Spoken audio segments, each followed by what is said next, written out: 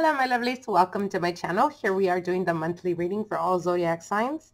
This is going to be for Virgo, Sun, Moon, Rising, and Venus. Let's get right into your reading. Let's see what September has for you guys for this month. Now, your first card here with the element of Earth, finances, and career, you have the Empress. So I see a lot of bountiful type of energy around you guys, getting opportunities, being around the right people at the right time. The Empress also speaks about abundance and creativity. So for some of you guys, it could be higher learning. It could be looking into getting into careers, changing careers. For some of you guys, it could even represent taking initiative in regards to the company or wherever it is that you work at. Higher learning more than anything. So for some of you guys, not necessarily going back to get education, but it could be some type of short training. More than anything, what's really standing out here is the crown of the Empress.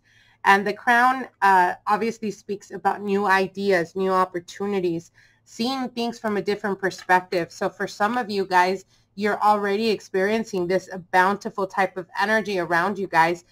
For some of you guys, it could be like really working long hours, because it does represent opportunity and growth, but it also speaks about taking the initiative and really, for some of you guys, it could be that, yes, you're making more money, but at the same time, there could be some time restraints. So for some of you guys, a little bit of frustration because it could be, again, working longer hours, stuff like that. So in regards to your communication, the element of air, you have the Ace of Cups.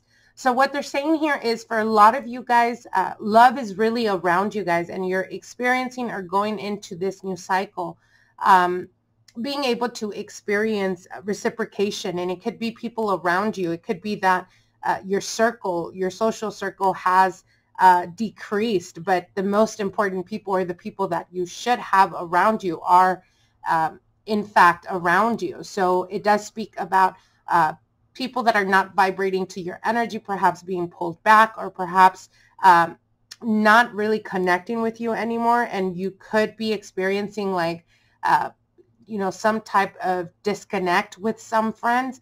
But what Spirit is saying here with the Empress and the Ace of Cups is love is around you, being very supportive, being inspired with friends or people that see how inspired you are, and really being able to tune into that type of energy. Now, in regards to the challenge, the element of fire for the month of September, you have the Five of Swords. So again, this is specifically talking about what I just said right now, being surrounded by, by those people that really matter, and those that have fallen back, or those that try to create some type of discord or arguments, petty arguments above all. With the Five of Swords, Spirit is telling you, take the higher road. Don't take the bait. Don't sit there and argue or debate with people if they're just not, seeing you or seeing eye to eye with you, or just trying to create problems or chaos. Just, little by little, try to distance yourself from those people. It is important to do that. Like I said, take the higher road. Don't take the bait. More than anything, what they're saying here is the people that are creating this type of, like I said, petty arguments, or,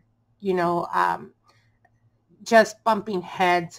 I think it has more to do with ego. So it could be that they're seeing you at a very better place in your life right now, or that things are starting to fall in place for you. And they may not, and this could be people that pretend to, to create or carry a facade, and pretend to be friends, or pretend to be relatives, or people that are happy for you, but in reality they're, just being negative, and you're being able to catch on to that. Pull away from that. You don't need that type of energy. Now, in regards to love and romance, you do have here the Knight of Swords. So I do feel that for some of you guys, you may be dealing with an air energy. I do have Libra here, some Aquarius or Gemini type of energy. I feel this person comes and goes. There is inconsistency here. They're not as mature as the type of energy that you would need. Also keep in mind, for those of you guys that are currently single but kind of getting to know someone or talking to someone, don't let them distract you from the goals and aspirations that you're trying to do right now, Virgo. I think that it has taken you a very long time to be able to see progress and movement, and that's happening now. So it's important to really stick with our, you know, what our goals and aspirations are. Don't let this distract you, sorry. Especially if you feel like the person, you don't really know where you stand with this person. And again, there is a come and going type of energy. So if that's what's, you know, what's happening right now, show them the door. Don't waste your time on that. I see you very, like I said, having the opportunity to really flourish right now. And I want to say all through the month of September. So again, keep your goals and aspirations very focused and don't let that deter you. Whether it be people trying to be negative or people just trying to waste your time or give you or keep you confused, keep away from that type of energy. And finally, Spirit's advice is the 9 of Swords. So yeah, if you are dealing with an inconsistency type of energy or a person that you don't really know where you stand, stop wasting your time. With the 9 of Wands, someone has to step away from this connection. I don't see it happening from the other counterpart. And it could be because their immaturity. It could be like a feeling of wanting to know that they still have control or power over you. Don't waste your time with that. With the 9 of Wands, this speaks about having a lot of responsibilities. So for some of you guys, this abundance is not coming for free, basically. You're really putting your effort. You're really having to step up to the plate, but you're very capable, Virgo. So again, keep yourself very focused.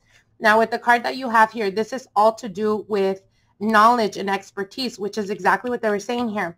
For some of you guys, there may be a need to take some type of higher learning or some type of courses for classes to help you or to become a better asset to your company or the place where you're working at. But this speaks about gain and insight.